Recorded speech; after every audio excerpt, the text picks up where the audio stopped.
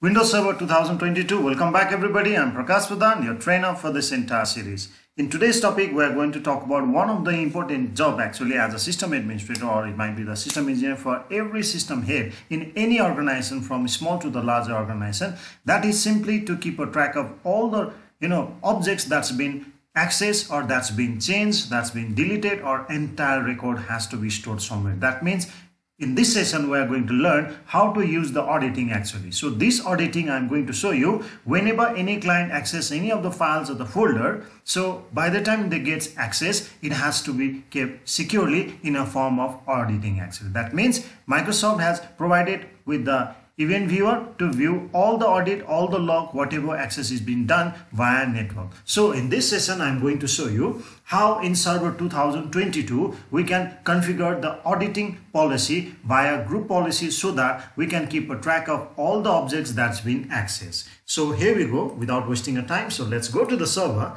So this is our server.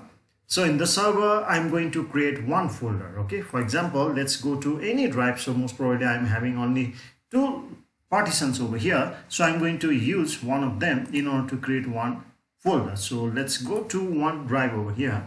That's a logical volume. I do believe everyone knows that. So let's create one folder and give a name as a, let's say, file and folder audit, for example. Okay, now the next question comes over here. Whenever any group of users access this files or folder, we are trying to keep a track who accessed this file, okay, who deleted the folder last time, who had access to any kind of file last time. So entire this audit can be stored. Now for that, you need to make sure that you have previously decided. That means you have already created one group on which you are going to monitor this one. Okay, so for my example, let's say I might have one group pre-created, might be somewhere over here, might be somewhere finance. Okay, there is one group actually. Okay, this is a finance group. So let's say there might be some member, at least one so far I remember. Okay, F1 is the member of this group. That means whoever are the member of this group and access the resources, that is in a form of the folder that we created just now. That is this folder. Okay, this folder, file and folder audit. Whoever access this folder, we would like to monitor this one. Whoever access this folder, that auditing has to be done. So that's why now first make sure you have created one folder. Okay, that I would say one group, and that group will be assigned a permission to the specific your folder. So here we go now. After creating any group, now we'll create one folder that is already done. Now let's start assigning a permission to that particular group so that you can monitor. Okay, so let's go to sharing option now. I believe by this time you already know all these things because I've already uploaded entire this file sharing, file server resource manager, okay, DFS, entire things for the server 2019, and you hardly find some differences between these two server operating systems, so it's a kind of same. Now let's go to the sharing. Now I'm going to go to the advanced sharing. Of course, we are going to bring a modification in NTFS, so that's what I'm going to do from here on. Okay, so let's share it, giving a permission to everyone because we are going to filter this permission right after this. Okay, now apply. Okay, now let's go to the NTFS. Now go to the security. I'm going to advance. Okay, now first I would like to disable the inheritance. About the disabling inheritance, how to set up this, I have already made a video in Server 2019, so I suggest you, if you have not gone through that, please visit that. So now let's go to disable the inheritance. Of course, convert inherited permissions into explicit permission on this object. Now this everyone, it's better you remove. Okay, and users also let's remove. Testing, this also you remove. Why? Because we'd like to add the specific group. Okay, so that group was, so far I remember, finance. So let's search it. So we'd like to give permission to only to this finance group. Okay, now to this finance group, what do you want to apply to? This folder, subfolder, and the files. So let's give only this folder. Okay, so what are the other advanced permission you'd like to set? Let's say create folder, entire options are here. Okay, so for now we would like to set up only with this permission, this one, and we are going to go to the principal name and write your group name, select it. Okay, now they are having this much permission at this moment. Okay, now if you'd like to have certain modification, you'll have to go to the advanced and you bring the changes whatever you'd like to do this. Okay, now this one we'll be doing later on in your auditing log also, but right now if you like to have this permission, create files, right, you can set it. It is up to you. Okay, so let's go in. Okay, apply. Okay, now one part is done. Okay, now since this folder is already shared to the member of that group, so let's try to access via that group and let's add another one user. Okay, we do have another one user, F2. Let this user also make a group up here, this group, that means over here, this one F2 user also we are going to add a group into finance. That means now we have two users. So two users are the member of that finance group. Okay, now so I'm going to go to the client and try to access the resource that we have shared. Okay, so I'm in a client. This is my client. Okay, so let's log in using that user. Let's go for the authentication, username and password, and now I'm going to access that folder and it should be able to show me that folder. Okay, so this is the IP address of our domain. Now let's see file and folder audit. I hope this is the folder that we created. Now it is not permitted. So what was the folder? We need to make it sure that now. Okay, so let's go to the domain. Okay, and the folder that we created, file and a folder. Okay, now let's see the permission. Whom did we assign this? Okay, properties, sharing, advanced, permission, everyone, full. Okay, it's okay. Now we also had disable inheritance from here as well. Okay, security. See, finance is already there, so that user is a member of the finance. Okay, so let's try to log in again. It should be able, or it might be waiting for you to at least update this policy once. Okay, so no problem, let's do that. Okay, now we'll try to log in again. Okay, now let's log off and let's log in using the F1 account first. Okay, let's try both because it's going to allow both the users. Okay, F1 and F2 both should be allowed to access that file. So I'm going to log in as a user F1 because that is also part of that member. Okay, so rather than using TST, I'm going to use F1 and let's log in using this credential.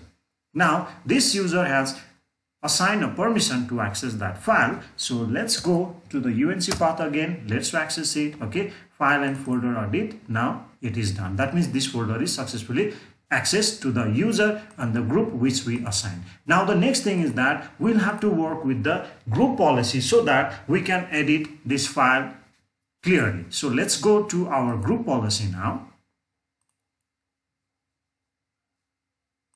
Group policy management, and we are going to create one group policy so that we can audit this folder and file access. So let's create one group policy name and let's say file and folder access audit. It's better you give the name identical. It will be easy for us, okay, later on. Now let's go to edit this one.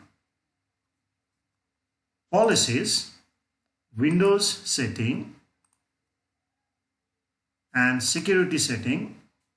Please note it down.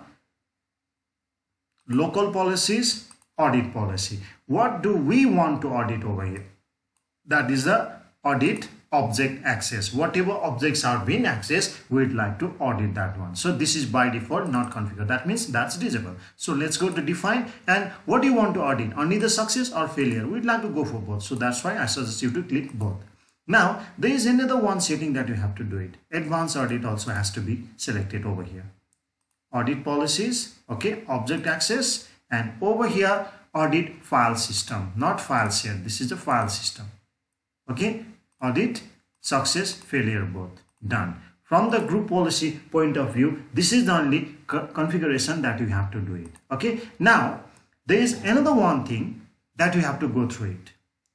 Let's go back to that folder which we shared last time, and there is another one tab. I guess we have not shared that. Okay, normally we don't do that. So let's go to that folder in the sharing.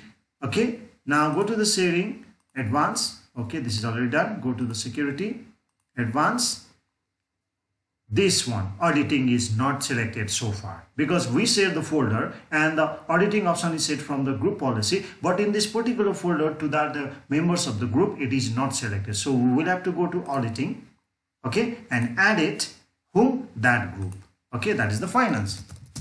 If you forget to do this, it's not going to edit, okay, edit it, okay, we have added. And so advanced permission, what are the advanced permission that you would like to edit? If you select all of this, it's going to generate lot of traffic in your event viewer. So I suggest you to select read, okay, this read attribute, it's okay. And the most important thing that we are going to monitor over here is create file and folder and write folder, deleted subfolder, delete. These are the most commonly used your event that we are going to monitor to that particular group.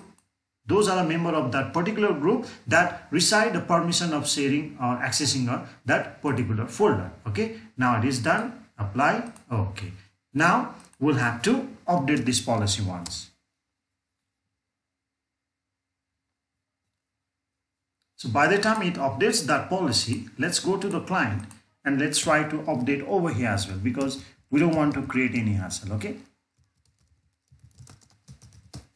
Okay, and I do believe you understand that the default time frame for updating a group policy, that's a by default. We can see that 5 minutes is set and we don't want to wait that much as well. Now, so after updating that group policy from both the computers in the server and client, so it is already done. Now I'm going to access a file first now. Okay, this is F1 user. Okay, so let's see who's the user. I am a F1 user over here. Okay, now I'm going to access the file for which I am granted from the server. Okay, this is the IP address. Now let's go to that folder. I have a full permission. I'm going to create one folder. Okay, and inside a folder I'm going to create one more file, and the name of file, let's give it run.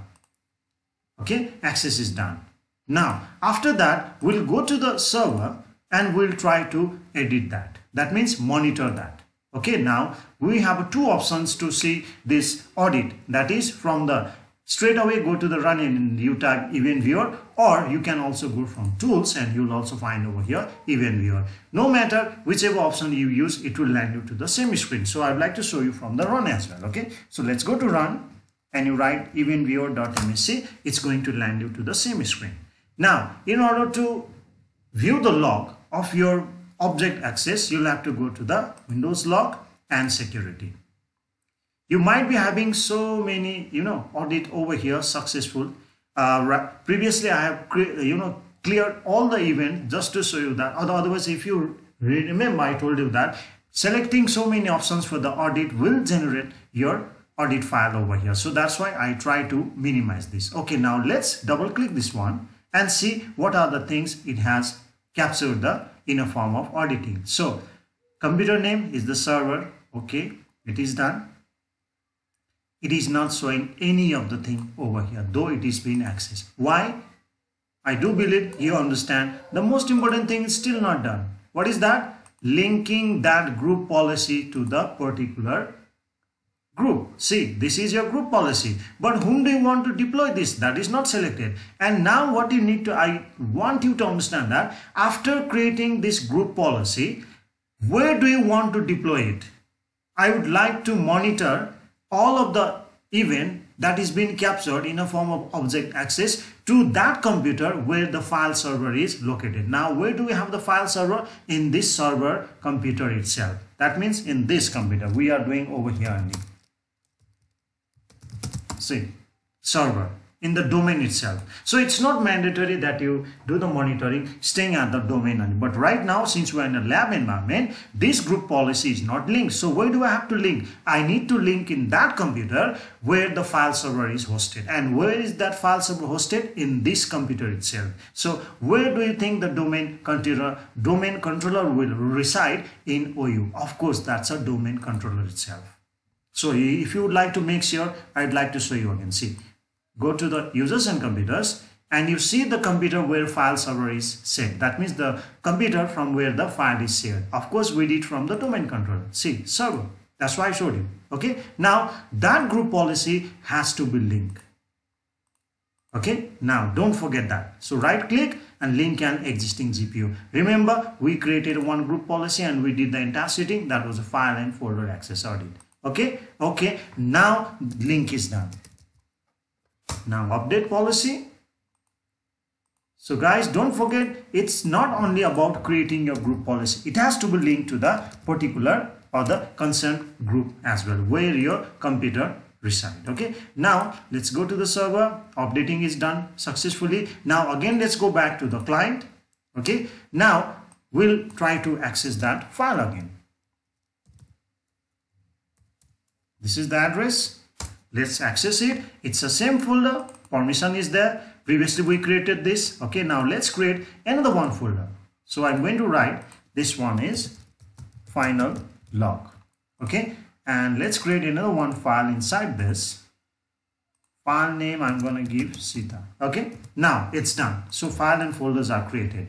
Now, as we have already said or deployed from the group policy to monitor all of this event. So now what's going to happen in a server, if I go to your event viewer, it has already captured. See now. Go to the tools. Of course, event viewer I told you, or you go to the run and write event viewer.msc. Now, after that, go to the Windows logs, security. Now it's going to list, see, so many are there. So let's take it from here. This one, see, file and folder audit. This is the folder. Final, this is the created. Remember, this is the last file we access. That means it has given a detailed information and that audit was success because successfully that file and folder was accessed and the folder and the file was created actually. So that's why it's going to give you. This is the name of your folder. So this way you can easily monitor that who accessed that file for the last time, okay, who created the folder, who owns the file. So entire thing can be easily monitored in your server 2022 in order to manage or monitor your file and folder access with the help of this auditing. So I do believe that this gives you a bit clear picture that from the group policy with the help of server 2022, administrator can easily monitor the log that who created the file, folder and the file, or who was the last one to have access to the file and folder. This is very much important to each and every system administrator actually to keep a record of entire object that's been accessed in your domain controller. So if you find it fruitful, please do like and subscribe. Thank you.